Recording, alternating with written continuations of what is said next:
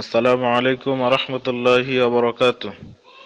আলহামদুলিল্লাহি ওয়াহদাহ, আসসালাতু ওয়াসসালামু আলা মান লা নাবিয়্যা বা'দাহ, আম্মা বা'দ। এক ভাই প্রশ্ন করেছেন, ঋণগ্রস্ত ব্যক্তি কোরবানি করতে পারবে কিনা। এছাড়া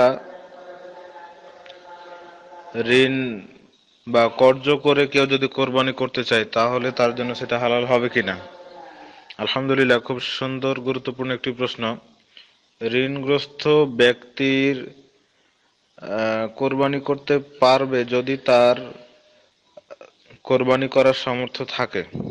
অর্থাৎ যদি দেখা যায় যে ঋণ পরিশোধ করার নির্দিষ্ট একটা সময় আছে, এর মধ্যে পরিশোধ করলেই হবে আর পরিশোধ করতে পারবে, এমত অবস্থায় যদি তার সামর্থ্য থাকে কোরবানি করার জন্য, তাহলে সে অবশ্যই কোরবানি করবে। কেননা রাসূল সাল্লাল্লাহু আলাইহি ওয়াসাল্লাম বলেছেন, মান কানা লাহু সাআতুন ওয়া লাম ইউদাহি ফালা ইয়াকরাবান্না মুসাল্লানা। সামর্থ্য থাকার পরও যে ব্যক্তি কোরবানি প্রদান করে না, সে যেন আমাদের ঈদগাহের নিকটবর্তী না হয়। যে হাদিসটি মুসনাদ আহমদের মধ্যে রয়েছে ৭৯২৪, ইবনে মাজার ৩১২৩ নম্বর হাদিস। এখান থেকে প্রমাণিত হয় যে কোরবানি সামর্থ্যবান ব্যক্তিদের করতেই হবে।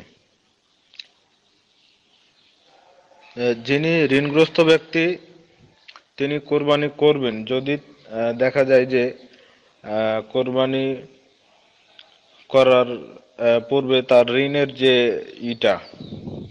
ঋণ নির্দিষ্ট সময়, অর্থাৎ দীর্ঘ একটা সময় রয়েছে, তার মধ্যে সে পরিশোধ করতে পারবে, এরকম নিশ্চয়তা যদি থাকে, তাহলে সে কোরবানি করলে তাতে কোনো সমস্যা নেই। আর যদি দেখা যায় যে আম, যেই টাকা দিয়ে কোরবানি করা যেত বা করত, সেই টাকা দিয়ে তাকে ঋণ পরিশোধ করতে হবে অনুরূপ টাকা, কিন্তু তার আর কোনো টাকা নেই, তাহলে তার জন্য জরুরি হচ্ছে তাকে আগে ঋণ পরিশোধ করতে হবে।